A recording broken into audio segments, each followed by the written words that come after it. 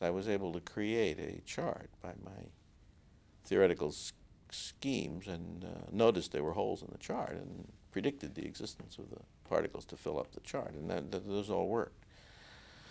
But then the question was there some subunit out of which all of these particles were made, these strongly interacting particles?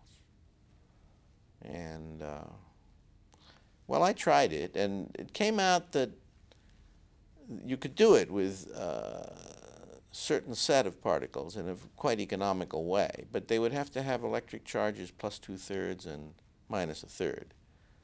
And of course, all known particles had integral charges in units of the proton or electron charge. The proton is called +1, the electron is called -1, and all the known particles had charges of +1 or -1 or possibly +2 or -2 and so on. Nothing had a fractional charge in those units.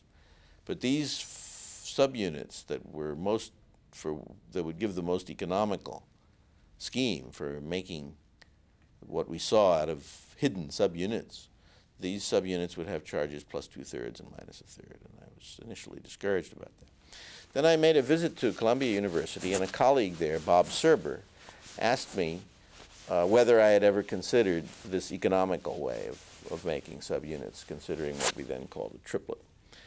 And I said, yes, I have considered it, but they come out to have fractional charges. And I showed him the fractional charges on a napkin at the faculty club at Columbia, where we were having lunch.